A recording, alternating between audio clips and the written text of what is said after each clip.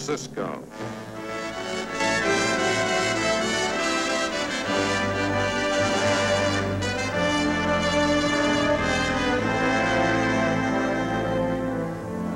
A spring day on the marina.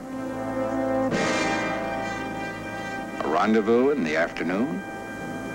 Perhaps. Only the most suspicious mind would have noted any details at all.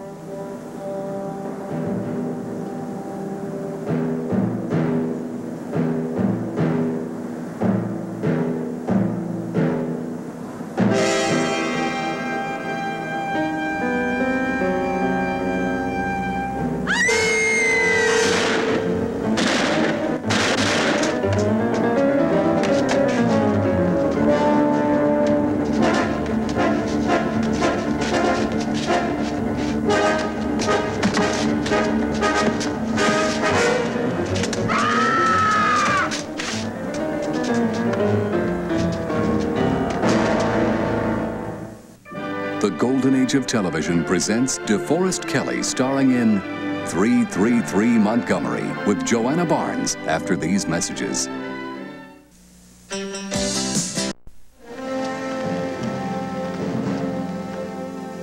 all these years, you've never had a client on death row.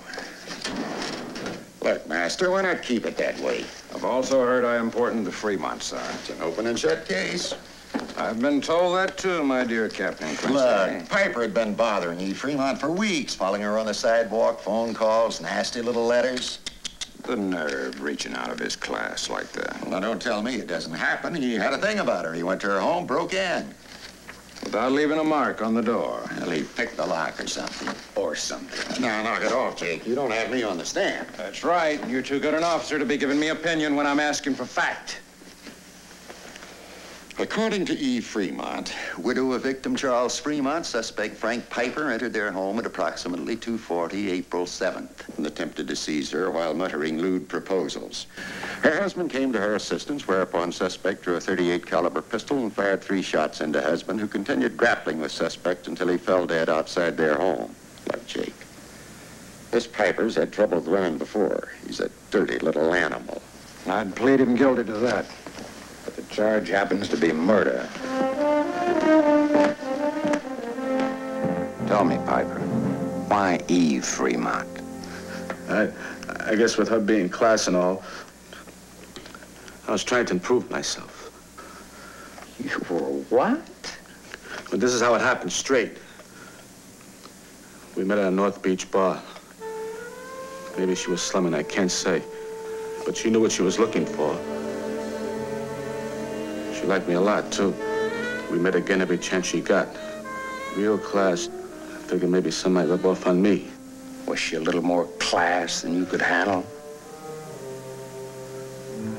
I tried to get rid of her. We had a fight. She promised to fix me good. A couple of days later, she called. Real sweet, said to come to our house. She'd single out the window when her husband left. I kind of went for that, you know? She'd never let me go to her place before. So the door's unlocked. I come in. She gives me the old smile. Says to follow her. And all of a sudden, she gives with a scream and yells that I just busted in. And a man comes charging out from the living room, her husband. And I back away. She keeps yelling. So I try to explain, and her husband keeps moving in. I try to get behind a flower pot or something, and he knocks to the side and keeps coming. So I pull my gun, I shoot it to the floor. And he keeps moving into me, you know? And he's big, and I'm all shook up. So I let him have one in the chest. And he keeps coming like a water buffalo or something. So I hit him with 2 more, and he still grabs me. I gotta drag him clear outside before he lets go. There was no way out of it.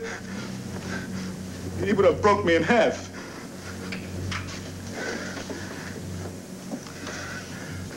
Four shots in all. The first into the floor. You're sure of that now? You fired 1 shot in the floor. If I cop out, I could maybe get life, huh? You can't deal, Piper. They want your hide.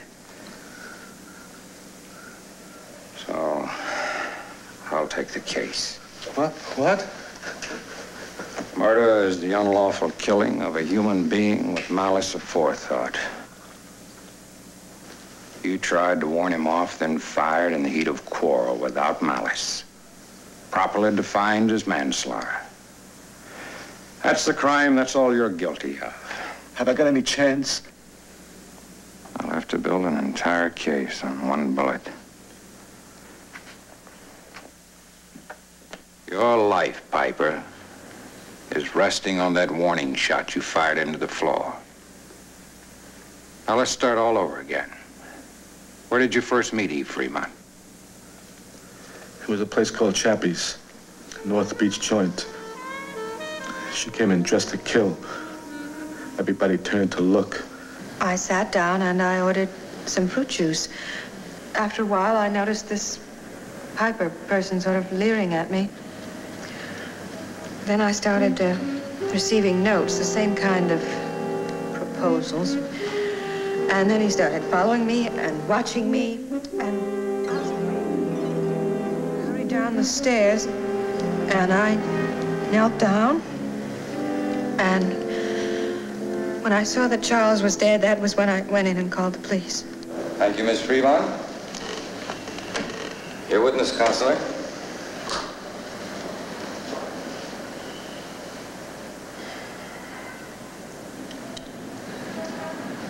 Mrs. Fremont, would it confuse you if I started at the end of your story and then worked backwards? No, not at all. I thought not. Now then, Mrs. Fremont, in your original statement to the police, the People's Exhibit A, you stated there were 4 shots fired by the defendant. And you're on the witness stand, you're testifying to 3 shots. Which is the truth? Well, I may have been a little confused that first day. Which is the truth? There were 3 shots. You're certain of that? Absolutely. As certain of that as every other detail of your testimony? Yes. Defendant pulled a gun, aimed directly at the victim. Bang, bang, bang, just like that. Just like that. And you're determined he died for that act? Yes. Objection, Your Honor. Defense counsel is badgering the witness into the truth, Mr. Prosecutor. That is what we're all here for, isn't it?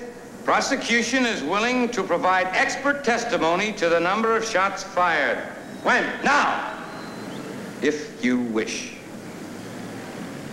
Then I'll temporarily release this witness, Counselor. Fine. Step down, Mrs. Fremont.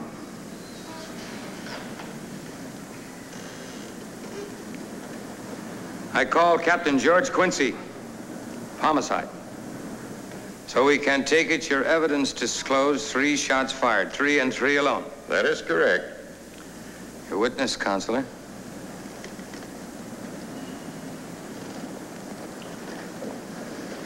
Frankly, I'm a little confused, Captain Quincy. Your complete testimony has concerned the number of shots fired into the victim's body. What about bullet holes in the room? You're referring to Piper's statement that he fired a warning shot? Yes, sir. Upon taking that statement, I personally checked the Fremont house inch by inch. There's absolutely no evidence that such a shot was ever fired. No evidence. That's correct.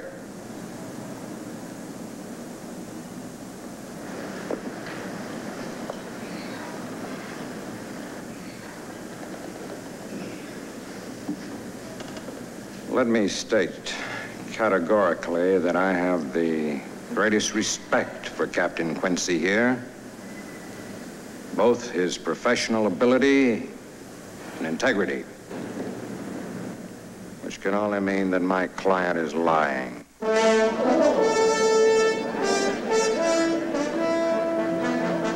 So I now ask for a reasonable continuance while I consider whether or not I wish to be relieved as defense counsel. The golden age of television will continue in a moment. You can earn money just for walking on the beach. I'm very wrong. I should be getting a phone call from Captain Quincy. Congratulating you, no doubt, on dropping Piper. You are, aren't you? A good legal secretary, Liz. Believes nothing she sees and even less of what she hears. Look, Piper's not worth tearing yourself to pieces for. You know what he is. Well, I know he's guilty of manslaughter, but not of murder. A small legal difference we measure in cubic feet of cyanide gas. But a man who would force himself on a decent, respectable woman. Did he? This is a report on Eve Fremont, your decent, respectable woman. 3 divorces. Fired from the Bay Club because of offbeat behavior in the swimming pool. And that little gambit in the mountain cabin there, now that's the... Oh, on second thought, that might be just a little gamey for such tender years. What kind of woman would do things like that? The kind who gets picked up in a North Beach joint. And who tries to use her own husband to get rid of her lover when she tires of the affair. And the kind who would see Piper die rather than to admit the sordid truth. You ought to take that report into court. And enter it on the grounds of what? Eve Fremont's not on trial. But you've got to do something. You stood up in court and practically convicted Piper, called him a liar. And focused the jury's attention on his only possible defense, that missing bullet. Now, if I can find it and have it in... Breton. Oh, hello, Quincy. Don't mention it. It's a pleasure for me to tell the court just how much I do respect you, my dear Captain. But now I'd like to have you do something for me. Oh, I'd like to get into the Fremont home to... I know, Quincy, I know the place is sealed off, but you can take me in. But I don't have time for court order. The trial reconvenes in the morning. Quincy!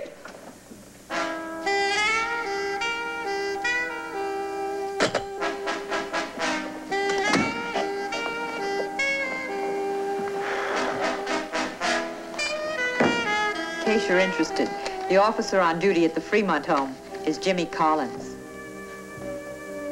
Jimmy Collins. Remember? The one you umpired Little League with last year. My dear Liz, do you think after being turned down by the captain that I would even be seen near the Fremont home? Be careful, you're not. Jake, please, now, this place is sealed off. I've got orders. If you think I'd plan to destroy evidence in here, throw me out. Oh, come on now. You know I'm not saying you'd do something like that. Well, then help me find the truth. Okay? Yeah. Fremont must have charged out of the living room here when he heard his wife scream. I'd guess Piper was standing about here when he first fired. You can see Fremont's bloodstains all over the floor. Yeah. Well, now, Piper said that he backed away first, and he got behind this flower pot. Yeah? Knocked off during the fight. You can see where it hit the baseboard here. Jake, there's absolutely no bullet holes in here. You're gonna waste a lot of your time. Yeah, well, we'll see. We'll see, okay?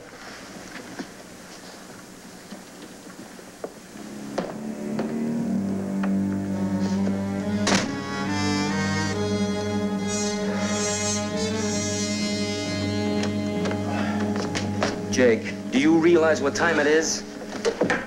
Oh, strange, isn't it? A bullet usually kills by ripping through the flesh. This one's gonna kill by not hitting anything at all, by disappearing. Well, will you disappear? My relief is due here any minute. There's just one logical answer, Jake. He lied to you. What's that? He lied. Oh. Oh, you said logic. I've been down on my hands and knees using muscle when I should have been using my brain. Come on, you're gonna help Jake, I'm begging you. You're Fremont. Now get in there. You're Charles Fremont. Now you're coming at me. Now come on. I'm surprised. I'm frightened. I'm backing up. I instinctively get an object between us, a flower pot. You shove it aside. It hits a wall board. I pull my gun. Fire a warning shot.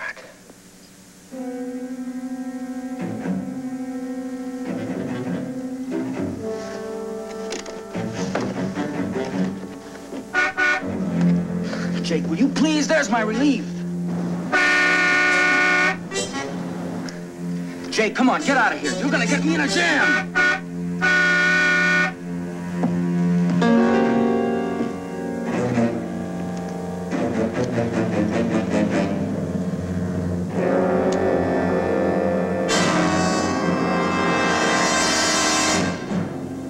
did you say?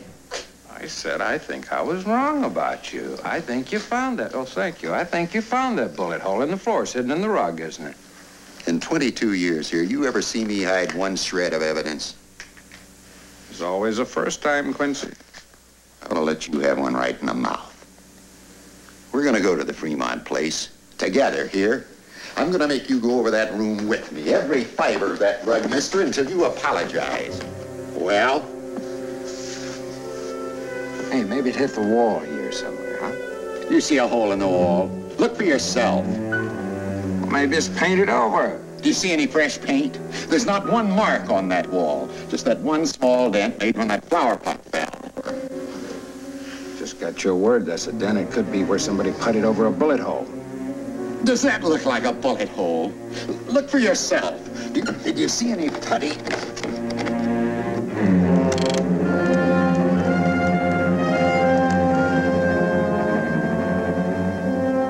Piper's there. Got a knife.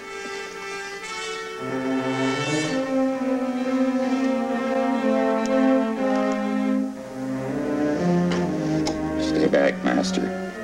I want to be able to testify I found this bullet myself.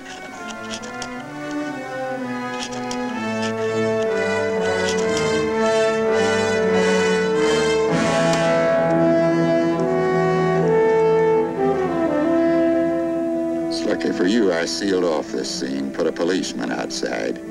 If you had ever wandered in here alone and found this slug, that jury had never believed in 1,000 years you hadn't planted it. This is the bullet fired by the defendant's gun. You heard Captain Quincy testify to that. Now, is there any doubt that this shot was fired as he backed away, surprised, in panic? Ladies and gentlemen of the jury, a man intent upon murder doesn't fire a warning shot. Now, what was Frank Piper's real intention there in the Fremont home? Did he enter by force or by invitation? We've heard two stories, two versions of the relationship between a man and a woman. Eve Fremont tells us that she was being bothered, being followed, suggestive phone calls, letters. But did she go to the police? She tells us she didn't. She testified that she assumed that he would tire of his efforts and see the futility of it. And the prosecutor, in his arguments, assures us that a woman of her position, her cool and assured beauty, would not consort with men of the streets. It would be unreasonable, he tells us. That man and that woman, well now, we buy that, don't we? This is an ordered world. Queens never consort with commoners. This is a logical world. Men of great wealth never steal from those less fortunate. And this is a reasonable world. Nations do not go out and wage a war under the banner of a Prince of Peace.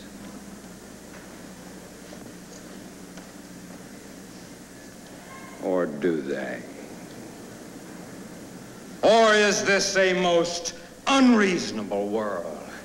Isn't it a fact that we live in a strange, disordered society which prohibits the taking of a human life on one hand and then compounds that evil by taking the killer's life in an even more deliberate, cold, and cruel manner? Isn't it a fact that you just heard from the lips of a police expert how by unreasonable coincidence a falling flower pot happened to open a crack in a baseboard? And how a warning bullet fired without aim happened to pass through that crack without touching either side.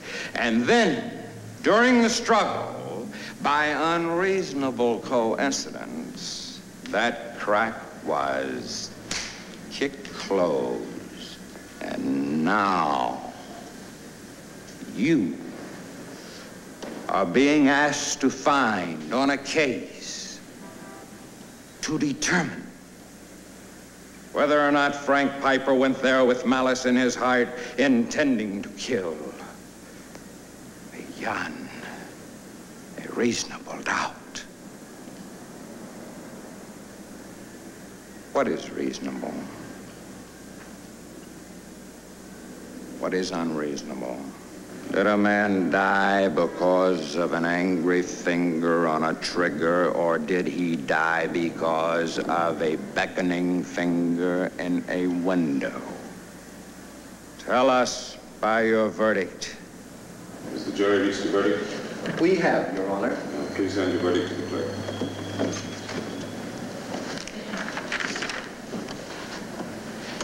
We, the jury, find the defendant, Frank Piper, guilty of manslaughter. I want to thank the ladies and gentlemen of the jury for their service. You're excused until further notice. The court will convene at 10 a.m. tomorrow morning for sentencing. You did it. Well, the judge will say 1 to 10 tomorrow. I guess you know that, Bill. So I'll be a little older and maybe a little wiser. Well, look me up then. Thanks a lot. I'll do what I can. Congratulations, Counselor. How about lunch tomorrow at the Palace? 12 o'clock? 12 o'clock.